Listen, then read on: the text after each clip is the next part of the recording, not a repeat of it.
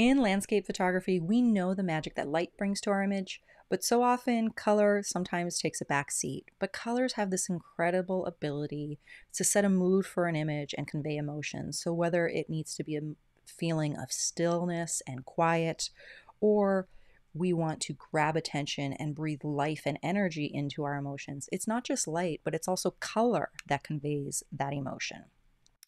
So whether we're after vivid bursts of fiery reds and oranges, or we want calming and peaceful blue palettes, the ability to particularly pick the colors and adjust them within our image gives us a special kind of magical wand in the digital darkroom. That's why in the Develop module, the HSL panel here and color panel give us a lot of power. And while it may look a little tricky at first, a little primer on the hue, saturation, and luminance and what each is affecting in your image is going to open up a treasure chest of creative opportunities. So what is the HSL panel in Lightroom? It's a precise way to target and adjust global colors within an image, where HSL stands for hue, saturation, and luminance. Hue is the actual color within the image. So it's like picking a spot on the color wheel or picking that exact crayon out of the big box. The saturation is the intensity or power of the color, the boldness or how muted it is, where the luminance is the overall lightness or darkness of a color, how much white or black is injected into it. The power behind all of these sliders within Lightroom is that you can control any combination of all of these options. So you have the ability to target the hue of the red, orange, yellow, green, aqua, blue, purple, and magenta colors. And these 8 colors combined actually do cover the entire spectrum. So if we're talking just RGB color alone, that's close to 17 million options of targeted adjustments of just the color alone. Let's first talk about making hue adjustments and adjusting the image in our color wheel. And I'm going to give a little word of caution first, because with any of these, and hue in particular, a little goes a long way. So we really don't want to take a forest scene and make it this psychedelic craziness, but you may see in some of these examples, I take it a little bit to extreme just to show you an example. So again, a little goes a long way. Let's take first though and actually show with a great example of the actual color wheel so you can see all of the colors and what is and is not being impacted. Let's focus on the red up here and the reds down here within the color wheel. As I shift things, say, towards the left of the slider and impacting the hue, you'll see reds go towards more of a pink color, magenta, or if I shift things to the right, the red is going to shift to more of orange colors. So again, I'm changing the actual color of how we see the reds in the image. If we look at a real world example here, let's say this flower, the color is a little off and I want to impact that. I can take the purple slider and I can adjust the purple to the left and make it a little bit more blue. Or I can impact it and shift the slider a little bit to the right and make it a little bit more pink.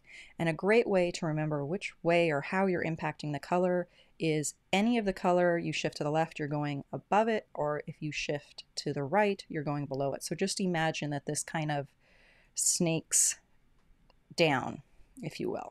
So again, purple to the left will make the flower more blue, and purple to the right will make the flower more magenta.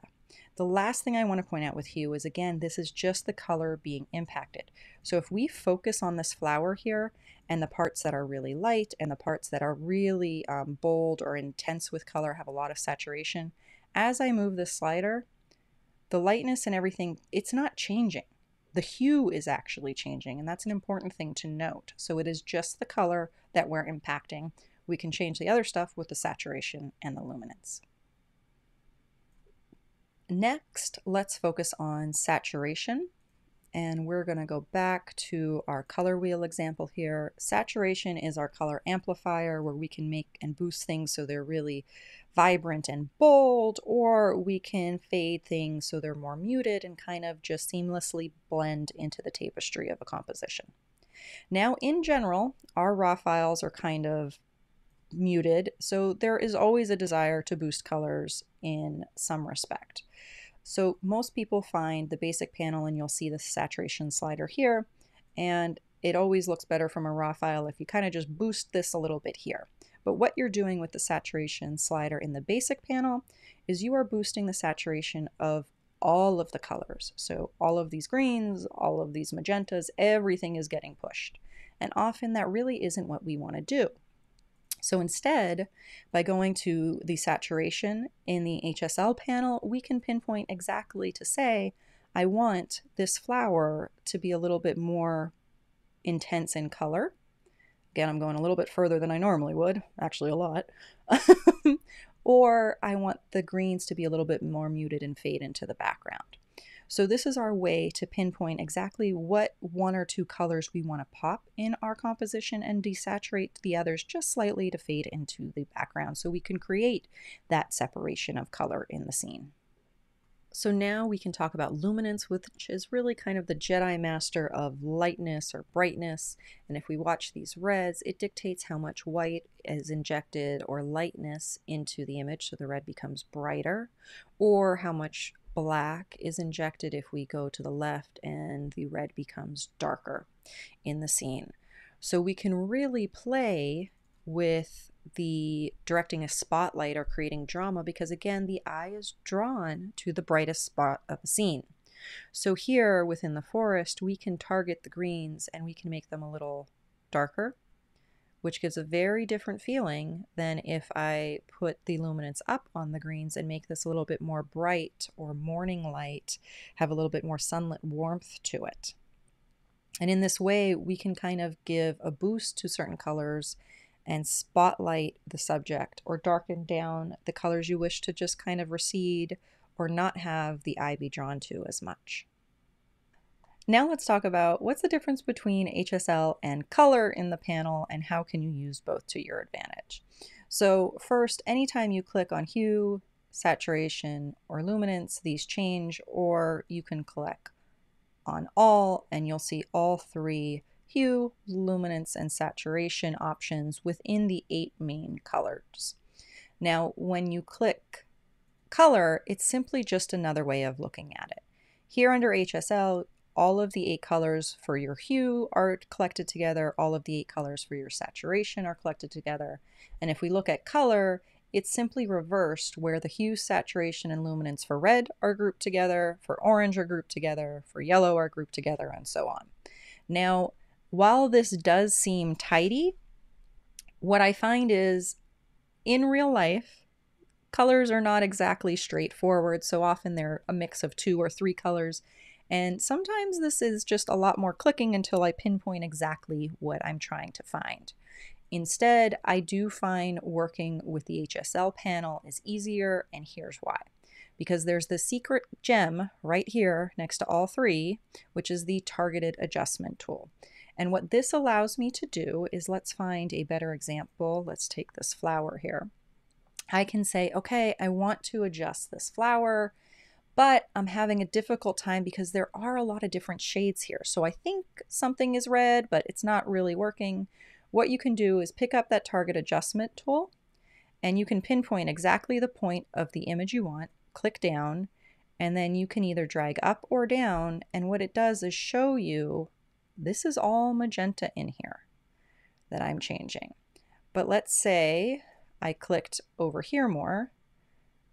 So now this is red and orange. So what it's doing is targeting the exact spot of the image that I click on, those exact pixels, and telling me what hues are there that I have to change.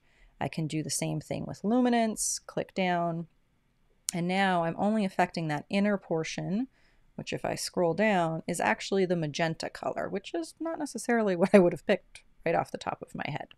So that's the targeted adjustment tool. It's something that I really love. And another quick tip is if, let's say we make a big, well, apparently I can't make a mess very fast. But if you make a big mess and you hold down the Alt key, you can reset these panels. So I'll hold down Alt, click, Alt, click, Alt, click. And that's a really great way if you've just gone down the wrong rabbit hole to quickly change everything and get back to square one to change things again. The last thing I want to touch on is how is the HSL panel different than the calibration panel in Lightroom, because they both manipulate colors in your photos, but they serve very different purposes and are different in how they adjust the colors in your photos. So if we go back to our color wheel example and open it up, let's pay attention again to the reds, but also I want you to pay attention to the blue, the green, and the yellow, because when we adjust the hue, let's say the blue, actually we'll keep with the red, and we adjust the red hues, we are impacting the colors, but the blue, the greens, and the yellows are staying the same because we are only impacting the pixels that are seen as red or categorized as red. Whereas if we go up to the calibration panel, what the calibration panel is doing is taking those primary three red, green, and blue channels, and they are saying adjust the overall color balance of how these are blended together at the pixel level to create all of the colors of the images. So ultimately, it impacts the color cast within the scene. So if I impact the red here, again, watch the blue, the green, and the yellow, everything is shifting. And everything is shifting if I go to the left or the right. So within the calibration panel, we'll move the blue here. Again, everything is impacting. Whereas if I just went down to the HSL color and changed the blue, I'm not impacting the red here at all. So just to summarize, the calibration panel is kind of more useful when you have to achieve a specific color effect or you want to correct a color cast in your image. So it's a global way to customize the color interpretation of your raw color data from your sensor, which is very different than impacting the overall color channels within your image. I hope that's covered everything you wanted to know about the HSL panel in Lightroom and empowered you to be your own composer of color in your images. So until next time, cheers to a happy Lightroom experience.